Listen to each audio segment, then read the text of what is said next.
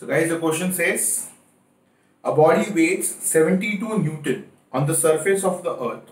What is the gravitational force on it at the height equal to half the radius of the earth? So guys, the simplest formula which we'll use over here is going to be G at height h is G times r square upon r plus h the whole square. Okay. Now, if I multiply by m on both the sides, I will have mgh and mg. Definitely, mgh is the weight of the body at a given height h, whereas mg is the weight of the body on the surface of the earth. So, can I say weight at height h is weight original, that is on the surface, is r square upon r plus h the whole square.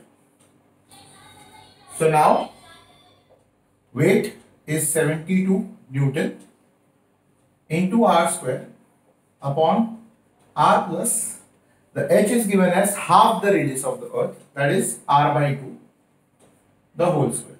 That makes 72 times r square upon 1 plus half is 3 by 2. The square is going to be 9 by 4 r square. So definitely this r square gets cancelled.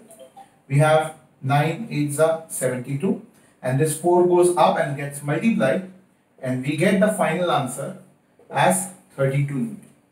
So guys, it's quite a simple sum of gravitation.